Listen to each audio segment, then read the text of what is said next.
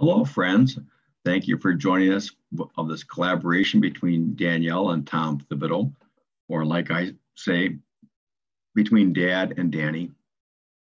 My daughter Danielle, with her goodness, her kindness, her ability to operate technology, is supporting this work and making it possible for her dad to remain active. Our topic today is the power of language. Words matter. I'd like to begin with a little poem. A word is dead when it is said, some say. I say it just begins to live that day.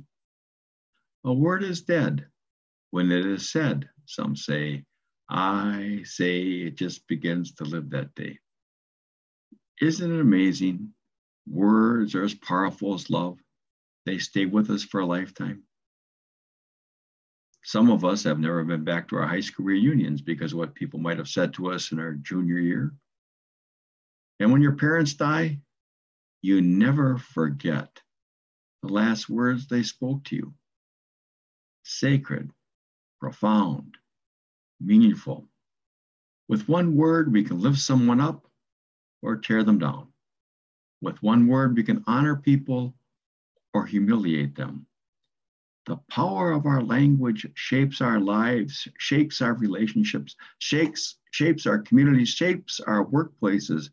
Our conversations shape our democracy, the way in which we talk to and with each other, the way in which we exchange words to express meaning and love.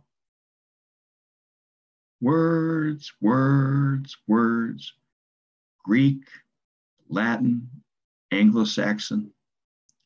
I love words because my father taught me to love words. My father loved crossword puzzles and he loved playing Scrabble. My father loved puns and corny jokes. And when I would be with him in the car on long rides and had his words all to myself, he'd look at me and said, you know, son, a pun is a nup, and I've had a nup out of you. 20 years ago, my dad had went in for day surgery. He had some skin cancer on his cheek. Don't worry, he said. I'll be just fine. It's just day surgery. He gave me his word. He came out of surgery battered, bruised, and speechless, and we learned a new word, stroke. Words that used to flow out now came out one at a time like drops from a faucet. We were literally fed by my father's words. He was an attorney and he was articulate as he stood before judge and jury in Wisconsin Rapids, Waupaca, at one time in front of the Wisconsin State Supreme Court. Words, words, words, powerful, profound, and sacred. The words that gave him so much joy now tortured him. They were trapped behind his eyes. But these are the things that we learned. The words that we use most often in our lifetime are the words we have at the end of our lives. We become what we do, but we remember what we say, the way in which we talk to and with each other. And these were the three patterns of words that my dad had at the end of his life. When I was growing up in Wisconsin Rapids, a magical, mystical place in central Wisconsin, my father would give us our bath during Paladin so he could get down to watch Gunsmoke on a Saturday night. That was the #1 show on TV. And for those of you who are younger, you can catch it on TV, Familyland. And while we were in the bathtub on Saturday night, he would teach us all of his favorite songs, all the amount of music that my brother and I learned when we were naked. And then he would take us out and put us in our jammies and put us to bed. And he'd sit at the end of our bed and he would tell us Pat stories. Pat, his wonder dog, an Irish setter that he grew up with on the farm in Coleman, Wisconsin. Pat, the wonder dog who played right field at a big game against Pound. They weren't so surprised to see a dog catch, or were they surprised when they came up to bat? Pat, the wonder dog who climbed to the roof and spoke reindeer to Santa's sleigh and saved Christmas on a stormy Christmas Eve evening. He would tell us these stories, and then afterwards he'd pull up the covers and kiss us on the forehead and say, I love you. On Saturday nights after he had a stroke, we brought him to our hometown here in La Crosse before we could care for him. And on Saturdays, my brothers and sisters and I would go to the nursing home and care for him.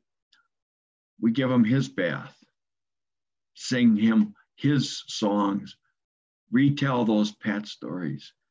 And then I'd pull the covers up tight and I'd kiss him on the forehead. And I heard the words that I will carry with me to eternity. I love you. The second pattern of words that my father had were words that he taught us on the golf course. Those words were to be used on the golf course and nowhere else. So here's a strong, independent man walking around a nursing home saying, let's get the hell out of here. Let's get the hell out of here. Let's get the hell out of here. One day I get a call. Now, my father had been in intensive care, and then they brought him down to the heart unit. And I get a call from the manager who said, Tom, we lost your father. Come quick. And I rush over to the hospital. What had happened? He had found his clothes, unhooked himself from all the machines, snuck down the hall, walked down 5 flights of stairs, was 2 blocks away from the hospital, where he walked up to a car and got in, looked at the woman who was driving and said, let's get the hell out of here. Thank God she was a nurse and brought him back. His last pattern of words were probably his favorite. Thank you. Thank you. Thank you very much.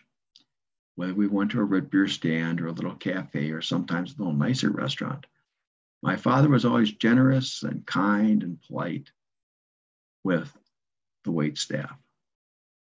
So in the last 3 months of his life, anytime somebody helped him with his shoes, oh, thank you, dear. Brought him a plate of food. Thank you so much. Brought in his medication. Thank you. Thank you. What kind of care would you suspect he received the last 2 months of his life? Very good. For we become what we do. We remember what we say. Isn't the greatest compliment we can give one another? She's a person of her word. She gives her word and she keeps it. Her word is gold. All of our words are gold. They're valuable, they're treasured, and they last a lifetime.